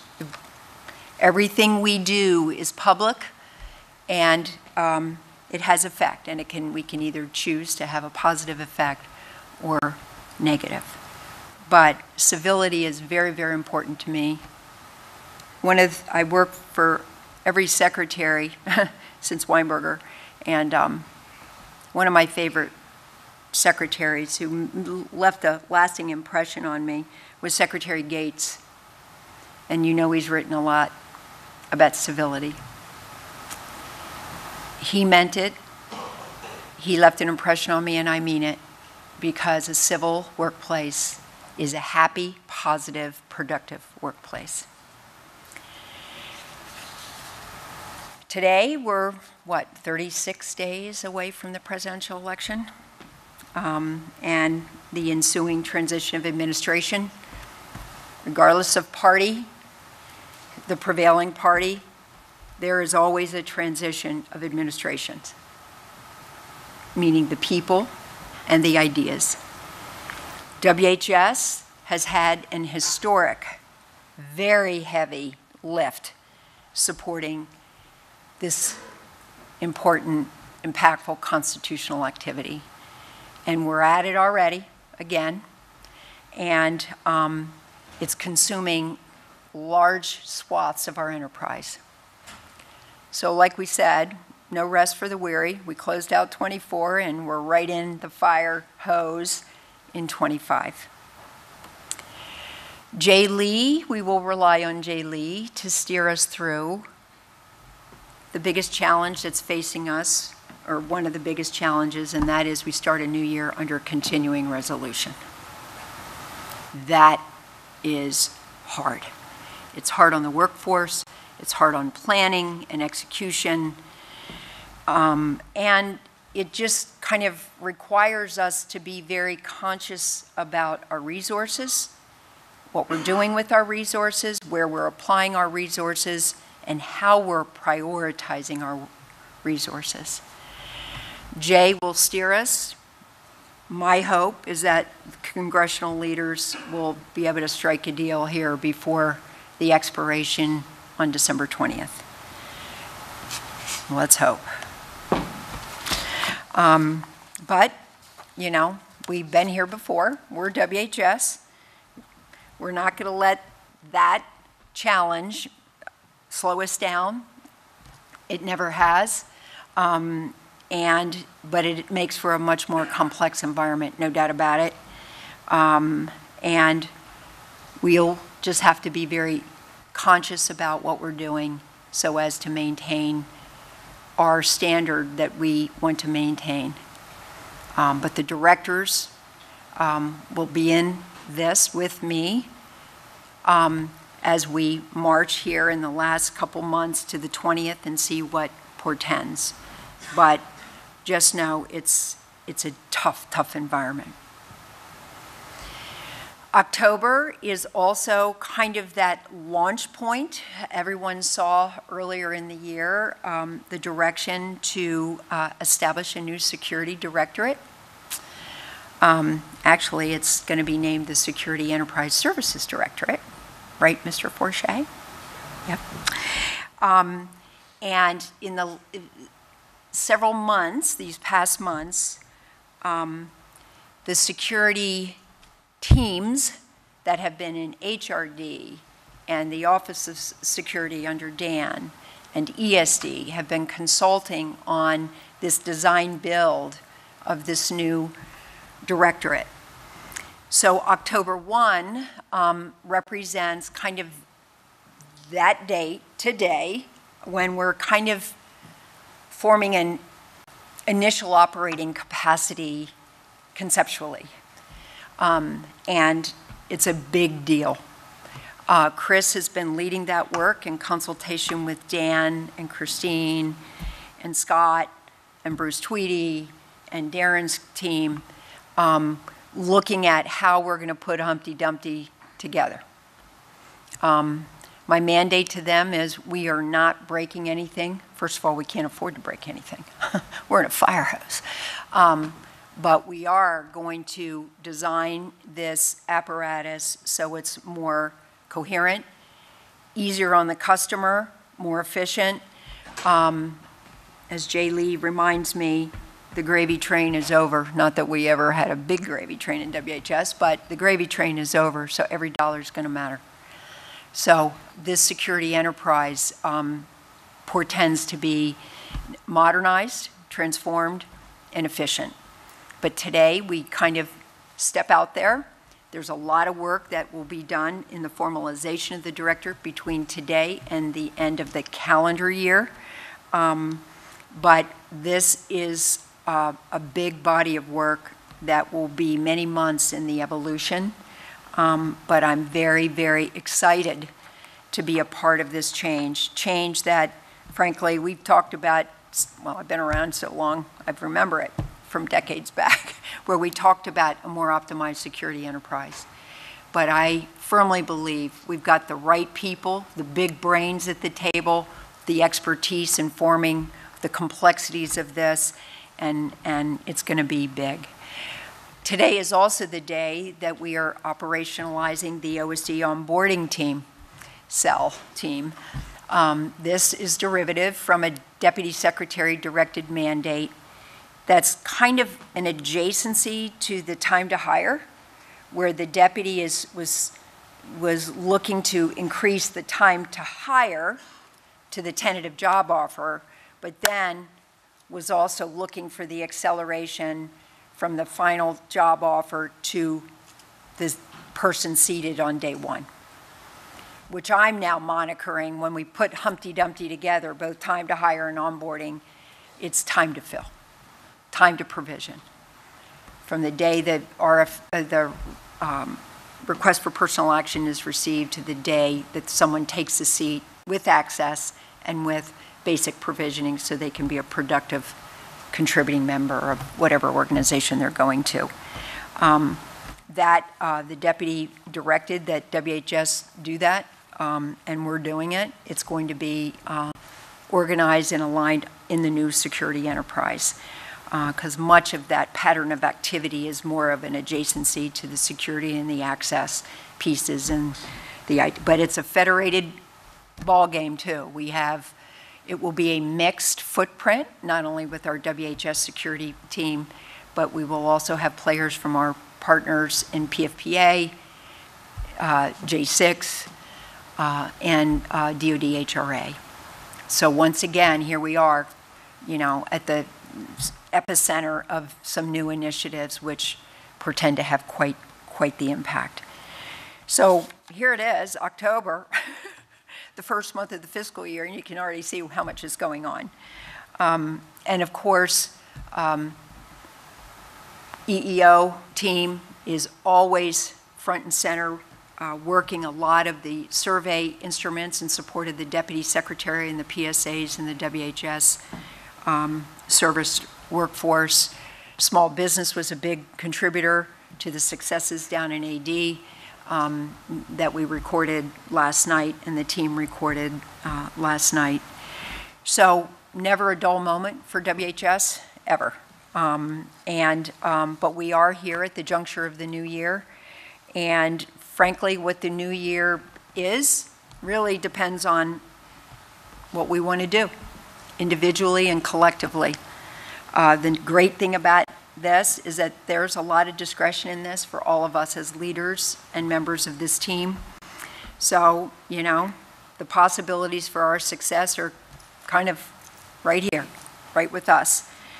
How we want to get our jobs done, you know, choices that we will make for effectiveness and efficiency, always remembering that our customers should and always remain at the forefront. So in close, as we welcome the new year, you always hear me use this word too. You're probably sick of me by now. Intentional. Intentionality